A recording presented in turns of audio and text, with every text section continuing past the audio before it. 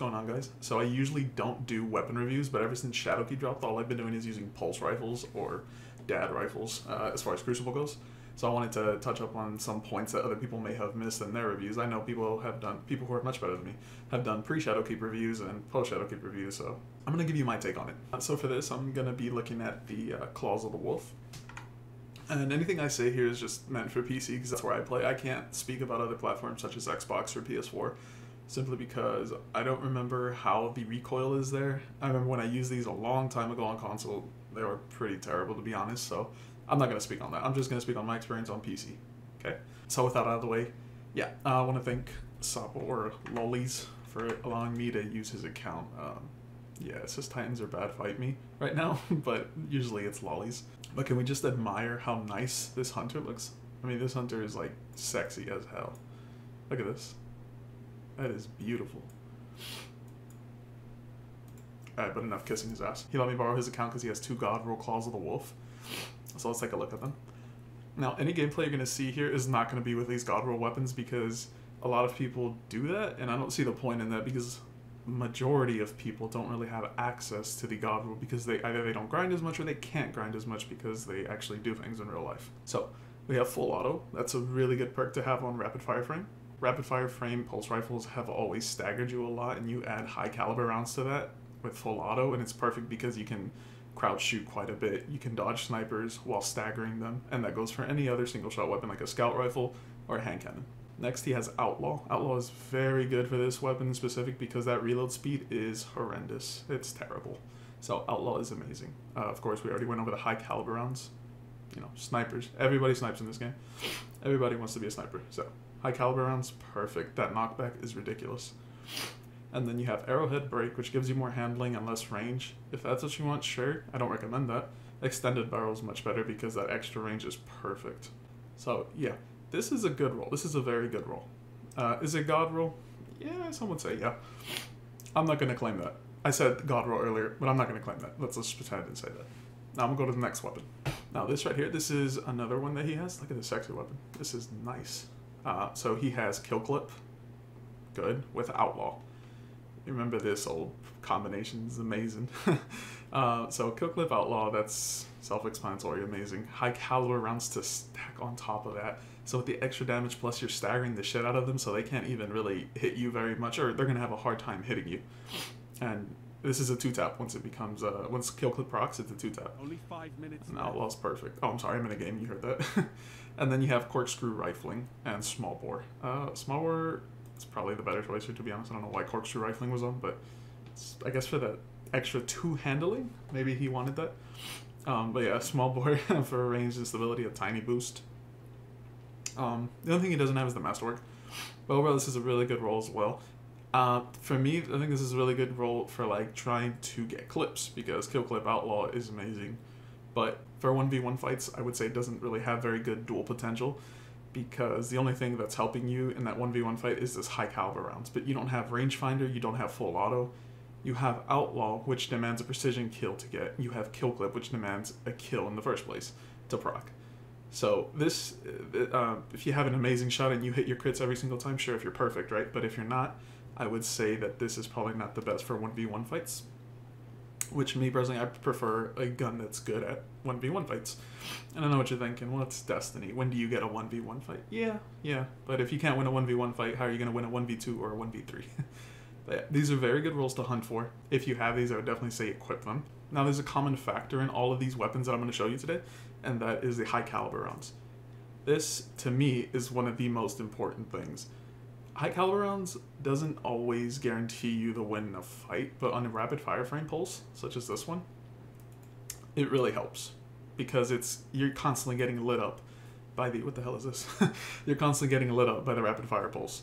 And with high caliber rounds, that just keeps knocking you back. You'll literally see the dude's head go bop bop, up and down, and it looks hilarious. Now, here's the thing about these weapons. Rapid fire pulse rifles, they have terrible handling. So if you have anything to, you know, like, what is it called? Fluted barrel. If you have, like, fluted barrel, It's very good. And of course, you're not going to be sliding everywhere. It depends on your playstyle too. If you just sit in the back like this the whole time, then yeah, you don't need handling. But if you want to be sliding and stuff, you might want to get a rifle dexterity, I believe it's called, and put on fluted barrel. It'll really help this. So this crappy handling is a big part of why I didn't use this on his account. You know, most of the clips are going to be from my account because I can't use this. This to me is ugly. I'm used to mine. This has no, it's not snappy whatsoever. And I'm not about to buy mods for his armor with, you know, his currencies. That's not cool. So yeah, we're going to hop onto my account and I'm going to show you my role and see if maybe you have anything familiar to it. Alright guys, so this is my Claws of the Wolf. Yeah, I know it's not as pretty. But let's just get on with the role because I already spent too much time here. Rangefinder is the first one. So regardless of it not showing up on the range stat, it is extremely helpful. It adds about 15 range if I'm not mistaken. So yeah, don't let this stat fool you. This helps a lot. And then we have Field Prep. This is a very, let's just say crappy. Let's be honest, it's kind of crappy. You have to crouch just to benefit from it. Increased down reserves, faster reload, stow when and ready when you're crouching. So, you know, it's okay, but it's not actually good. Then for the magazine perks, I have two of the best ones. I have high caliber rounds and I have ricochet rounds. A lot of people would opt for ricochet rounds due to that amazing stability you get. I have no problem controlling recoil on the Claws of the Wolf on PC, so I opt for high caliber rounds because I like that extra knockback. Like I said, I like to stagger people. So high caliber rounds is my pick. If you have ricochet though, that is a very good pick as well. These two are what you're looking for. And next I have an option between chambered compensator, which again, if you were to pair up ricochet and chambered, you'd get that almost max stability. I don't care for that, but that's a possibility. And then I also have fluted barrel, which is what I like. It hardly affects my stability. It barely goes down at all. And then I get much better handling speed. So that's good for me. And then I have the Masterwork stability. Again, really good. I put targeting adjuster as the mod. It can be counterbalance stock. It doesn't matter. Whatever you need, you know, if you want to control the recoil better, counterbalance stock. It's really for recoil direction, not exactly recoil, to be honest. And then targeting adjuster for that bullet magnetism. I like targeting adjuster. I'm a fan of it. But yeah, that's my role, and then let's get on to the clips. Alright guys, as you'll see in the gameplay, I don't have much to show really because I try to get mostly kills that are, you know, confirmed to be mine. I don't want to just team shot the hell out of someone and put that in there and show it as the weapon's performance, because that would be kind of false. Another thing, I'm not just aping with one-eyed mask and a shotgun and then claiming that I have so many eliminations with the pulse rifle, when really all I did was ape the whole game in super. Finally, I am using gauntlets with rifle loader, and I'm using boots or transversive steps with rifle dexterity. I feel for these very slow-moving, slow-handling, slow-reloading pulse rifles, you really need to mitigate those negatives with the rifle loader and dexterity. So that's the setup I'm using, and you do want to pair this up with a shotgun in my opinion, or any other close range weapon that you're more comfortable with if you want. Shotgun is just the best thing for me, and it's the easiest as well. Good things to pair up with would be like the Chaperone, or the Parcel of Stardust, or the Dust Rock Blues. Those are very good kinetic shotguns. They're very, very strong. Now you have that shotgun, so in case people ape you, you can just shut them down instantly. However, there's still a close to medium awkward range that you have to fill, and that is where hand cannons thrive. This is because the maps are not big enough for other weapons to compete. That was usually the case, and this nerf was supposed to fix that, you know?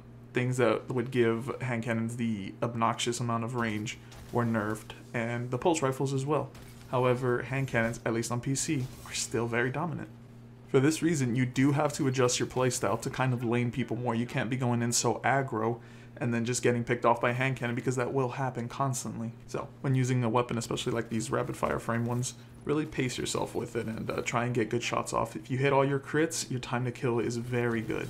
If not, that's okay. That's what team shotting is. Sounds cheesy, but it is what it is. That's Destiny for you. I'll just leave you with this, guys. Don't worry so much about the god roll. I've noticed that everyone just goes for a god roll, and if it's not a god roll, dismantle, dismantle, dismantle. It's not that big a deal, to be honest. A god roll honestly is very subjective to the person using the weapon, of course. The god roll, kill clip, outlaw, ricochet rounds, and whatever barrel you use, I don't fucking care.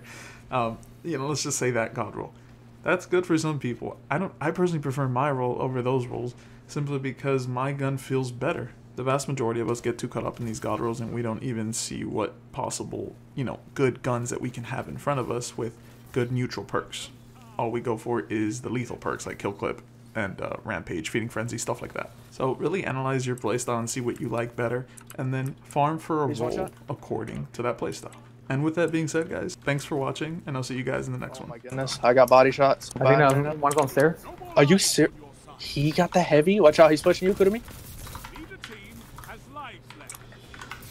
Good shit. There. I mean, fucking. Watch out, Chris, move. That one.